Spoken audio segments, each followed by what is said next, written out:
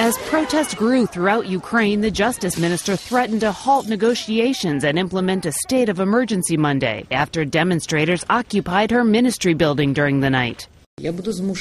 I will have to discuss with my colleagues the introduction of a state of emergency. Anti-government demonstrators now occupy 3 buildings in downtown Kiev, including City Hall, calling for the president's resignation.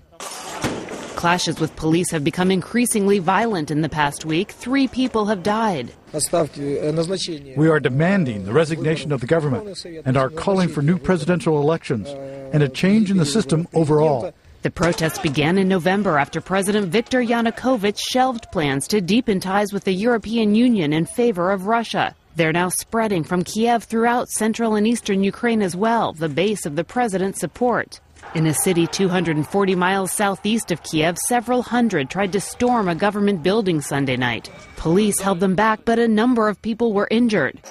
Support for the cause has rippled throughout the country. Young designers in western Ukraine spent the weekend volunteering in their own way by creating battle armor for protesters using hunks of plastic drainage pipes. Even though this is not my occupation, I'm sewing the protection for my friends who could be killed in Kiev. They sent their first batch of homemade armor with friends who boarded a bus Sunday to join the protests in Kiev. Kelly Daschle, Associated Press.